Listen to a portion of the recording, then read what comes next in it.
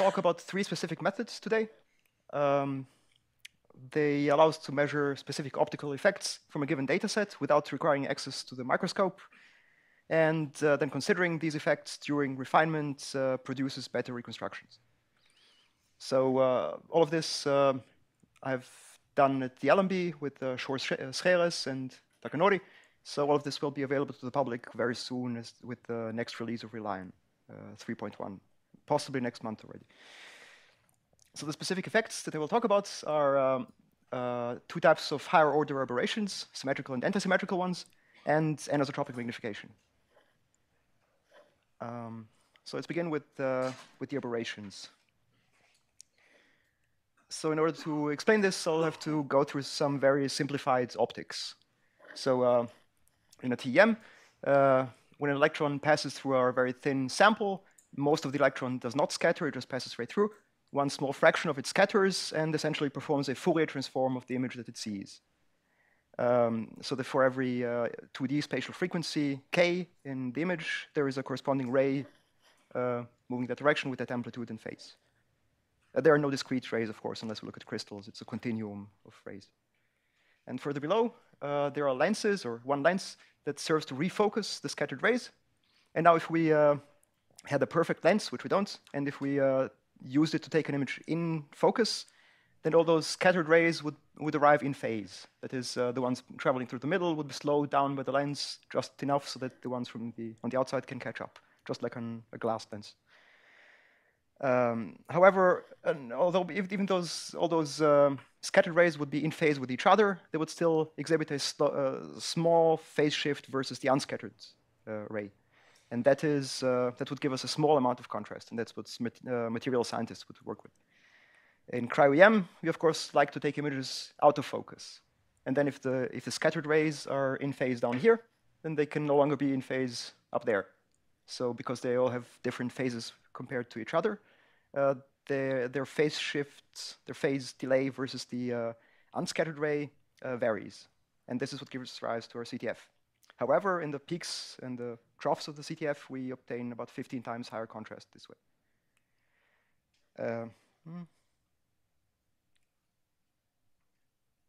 Right. And this phase delay phi is what I will refer to as the aberration or phase delay. Now, another very important property is Friedel symmetry. So because the image that the electron sees is real valued, or we model it that way, its Fourier representation exhibits this symmetry. That is, the complex amplitudes at spatial frequency k is the complex conjugate of that at minus k. So the absolute amplitude is symmetrical, the phase is anti-symmetrical. Now, if the scattered rays corresponding to k and minus k are delayed by different amounts, this breaks Friedel symmetry. Now, this does not make us see imaginary numbers, unfortunately, because the image arises from the interference between the scattered and the unscattered rays. But what it does is it shifts the phases of the respective image waves for frequencies k. And the most common situation we will see this is under a tilted beam, but it's not the only situation. So here an example. To the left, you see a simulated example of a beta gel. On the left, you see the undistorted image, and on the right, you see how the very high frequencies are shifted very much to the right, while the lower frequencies remain unimpaired. Right. So what we can always do is we can split the phase delay up into a symmetrical component, which is just the average of the two sides, and an anti-symmetrical component. And now the symmetrical component produces the CTF, and the anti-symmetrical one introduces a new phase shift. Now, this is just owing to tradition. I mean, at some point, we have defined the CTF to be a real valued function, so the phase shift has to be treated separately. We could also think of the phase shift as the phase angle of the CTF, but we don't. However, because the effects are different, we have to estimate these two separately and treat them separately. So until now, in Reliant 3.0 at least, for the CTF, we used only these three effects, basis functions. So we have a constant phase shift or amplitude contrast term, a quadratic astigmatic defocused term with 3 degrees of freedom, and a radial asymmetrical fourth order term for the spherical aberration.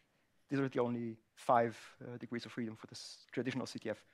And on the antisymmetrical side, we've introduced beam tilt for ReLine 3.1, 3.0. In ReLine 3.1, we will allow for arbitrary Zernike polynomials in both columns. Now, more importantly than the fancy new model, these are the polynomials, by the way.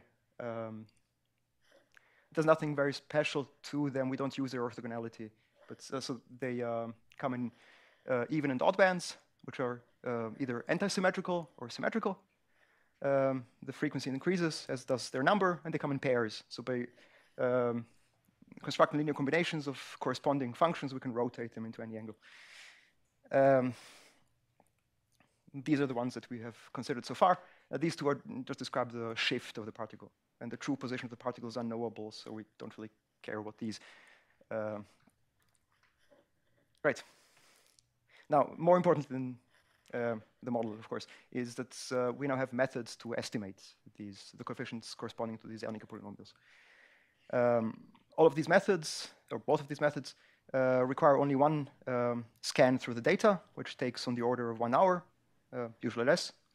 And then the Zernike polynomials are fitted and can be used in the next refinements. Because these are refinement methods, we require a previous 3D map that has been obtained without knowing these effects, and all the angles and the foci and everything that allows us to make a prediction that corresponds to every observed particle image X. So here an example, to scale, by the way, just to remind you. So this is the signal that we predict, and that's supposed to be hidden in this polished image here. So you see the two dark dots, if you look carefully. Maybe don't. And remember the letters, by the way. I will always refer to the prediction as V and to the experimental image as X. So to come clean here, the anti-symmetrical aberrations are essentially the same as the beam tilt estimation in ReLine 3.0, just with a different model. But it's the simplest of the three methods that we'll be talking about today, so I'll use this as an entry point. So for the anti-symmetrical aberrations, we would like to represent a angle field, one angle for each Fourier pixel k, as a linear combination of anti-symmetrical Zernike polynomials. And these are the unknowns, these red letters. And then these phase angles produce phase shifts. That's just numbers on the unit circle in the complex plane that, when multiplied to the predicted images, rotate them as closely as possible in least square sense to the complex amplitudes of the in the observed images. And this is to be minimized over all particles and all frequencies. Now, the problem with this is that it's, of course, for one nonlinear, and for the other, we would like to always have millions of particles if possible, with hundreds of thousands of pixels each. So doing this nonlinearly, iteratively would be prohibitive, especially because the particles are all stored on disk and would have to be loaded over and over again. Instead, we can do something much more elegant. We can reorder the terms, and when we put all of the terms corresponding to one given frequency k together, we see that the R is the same for all of them. And it's a sum of quadratic functions, which we can reduce to one single such quadratic function, which is defined by its vertex, its minimum q, and its weight or curvature w. Also an absolute offset, but this is ignored here because we only look for the minimum. And now when we minimize this over all the frequencies, this can be done trivially in fractions of a second, nonlinearly. It produces the same minimum as this here. It's not an approximation. And these numbers here, the blue ones, these we can estimate or compute by just scanning through the data once. We load each particle from disk and make the corresponding prediction. For the weights, we just add up the squared amplitudes, and for the Q, the correlations. And then we have it. But more important than making the problem tractable this way is we can also inspect the per pixel optimal phase shifts. So these Q are, again, numbers in the complex plane, somewhere close to the unit circle. And when we look at their phase angles, we usually see the signature of a beam tilt. That is a positive phase shift on one end and a negative one on the other, and a cubic growth in between. But in some cases, we actually see more interesting things. like these trefoil aberrations. This is the most extreme case, and we'll be looking at that a little more. Or another trefoil, and this thing that might be a secondary coma, but it's a little hard to tell. And with our new Jasenko model, we can now express this quite well. So in this case, it's specifically these trefoil terms. These are the beam tilt terms in the third order. And now, when we consider these, we can also fit something that looks like this, which becomes positive 3 times and negative 3 times.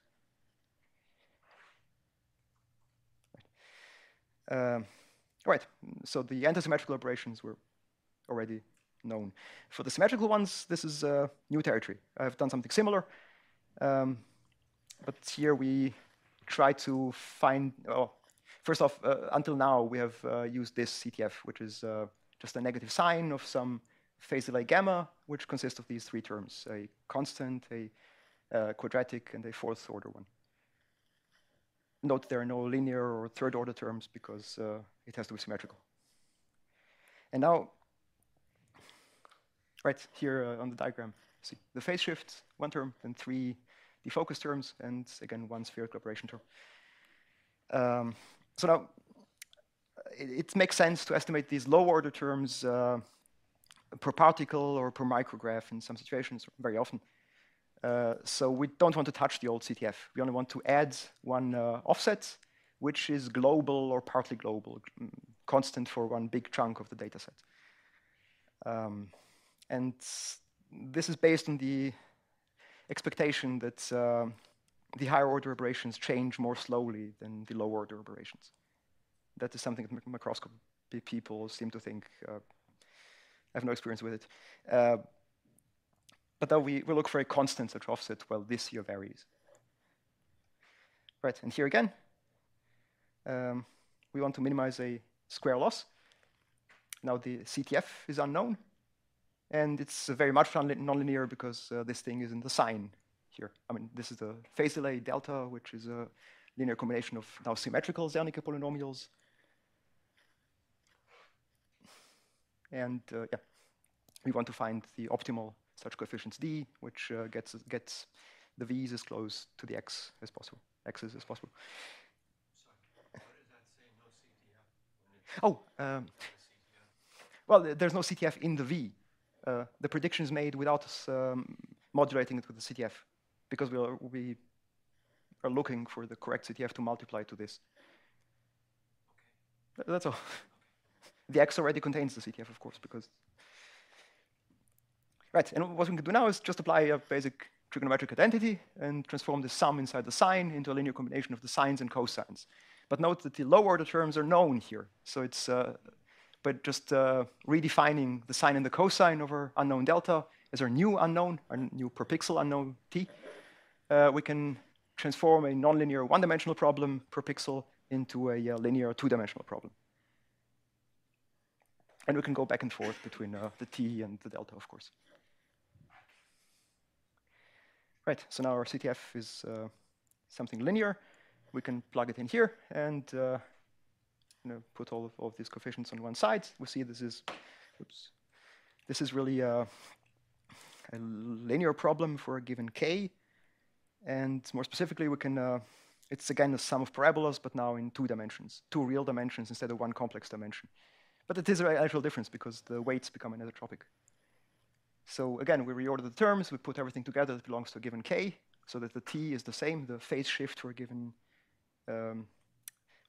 frequency pixel k, the shift in the CTF has to be the same for the entire data set, no matter what the actual phase of the CTF is for a given particle. And now, when we group these together, we can again transform them into one single quadratic expression, where the weight is now a symmetrical 2x2 matrix, so it's anisotropic. And the TKs, in order to obtain those, we don't divide by the weights, but instead we invert this symmetrical 2x2 matrix. But it's essentially the same, just in 2 dimensions. And like before, we just need to iterate through the data set once. It can be the same iteration as the previous one. And we just sum up what these W's and B's for each k. that is the weights and well, the things that will then produce the optimal phase shifts for each pixel. And once we have that, we can optimize this non-linearly again within fractions of a second.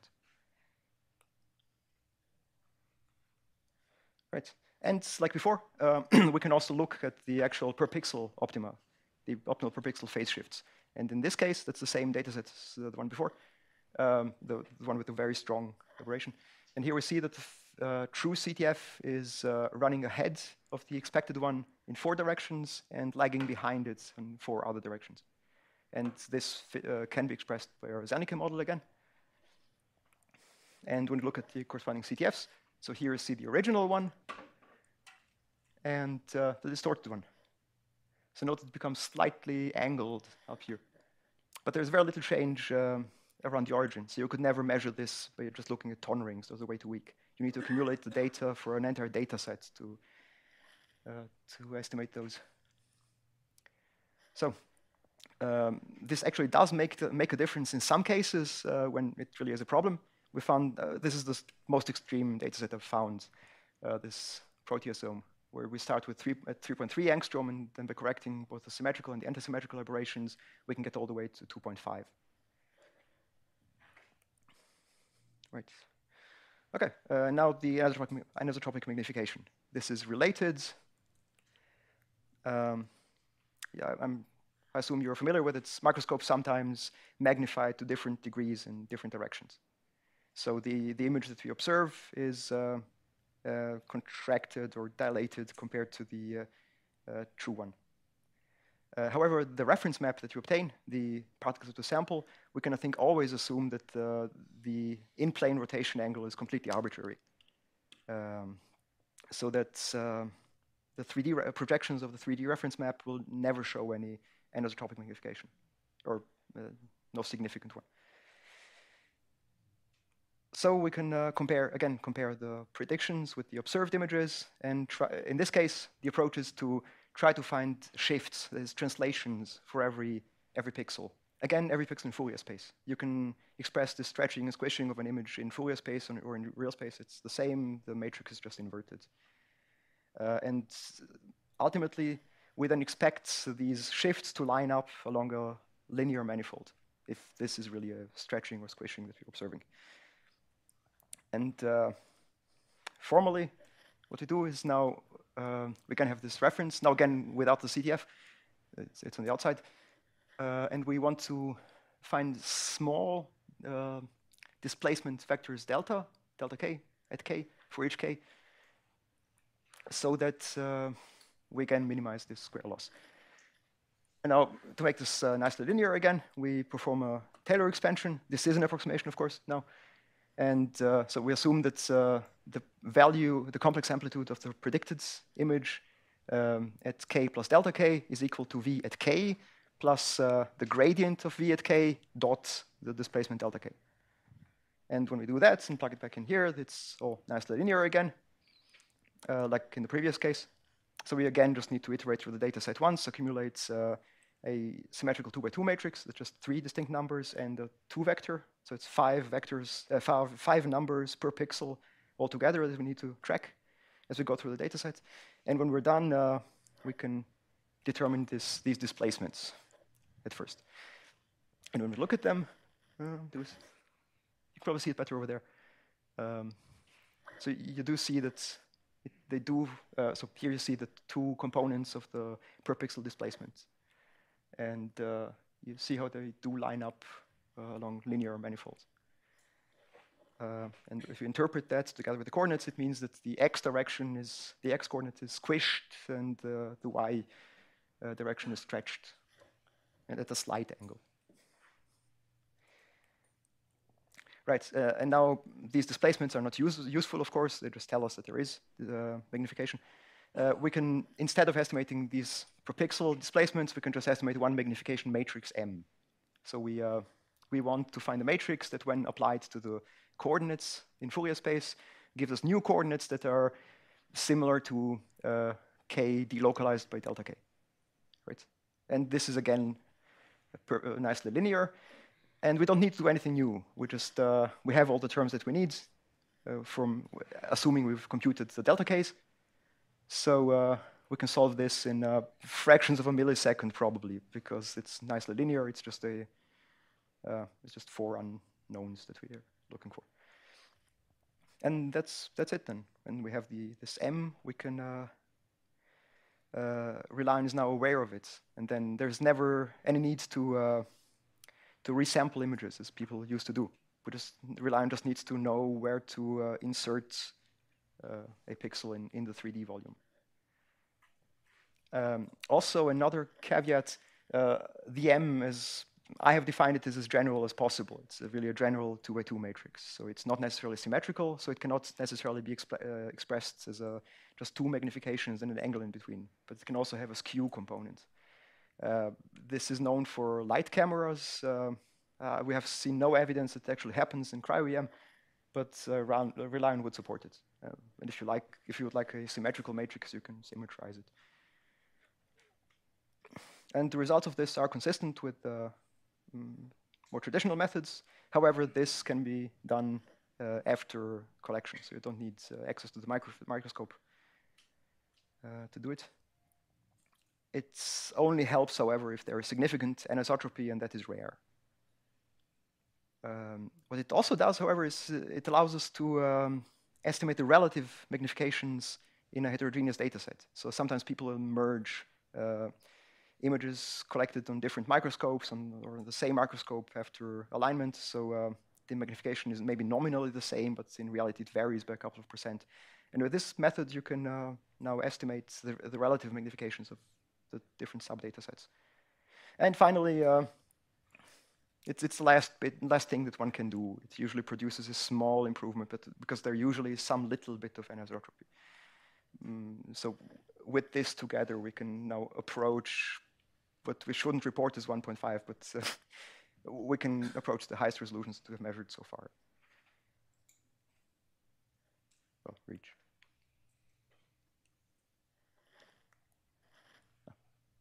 Right, also on a more practical side, so now it's maybe not too interesting to this audience actually, but we support a new concept of optics groups now.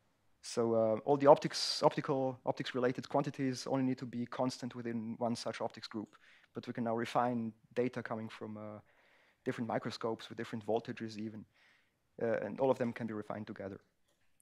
And we can use the anisotropic magnification estimation to estimate the relative magnifications of the sub-optics groups. And the second thing, there is now also a new per micrograph global estimation procedure for the remaining low-order CTF terms that I haven't talked about very much. So with this, you can now estimate the phase shift, the defocus, the astigmatism, the spherical aberration, and the per particle B and scale factors, each of them either per micrograph or per particle or not at all, that is leaving them fixed. Right, thank you very much for your attention, and please ask your questions now.